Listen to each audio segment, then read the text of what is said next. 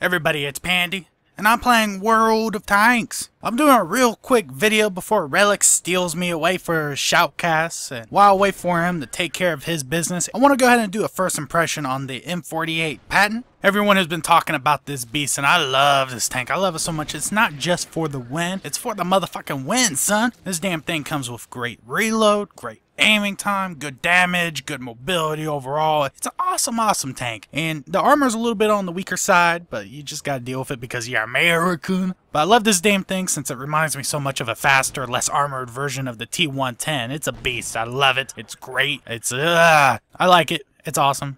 So I have to revise my list of what I want to get first. The first thing I want to get to M48 Patton for sure. And I don't know if I'm going to get the E50 or the T62A next. Whatever comes up first, I don't know. I'll figure it out. That's all I got, so I just wanted to talk about the Patton because everyone's been mentioning it and how awesome it is, so I had to play it, I had to record it, and here we go. So I'm going to go ahead and get ready for the shoutcast, so you guys take it easy. Peace it, I'm Pandy, and good hunting.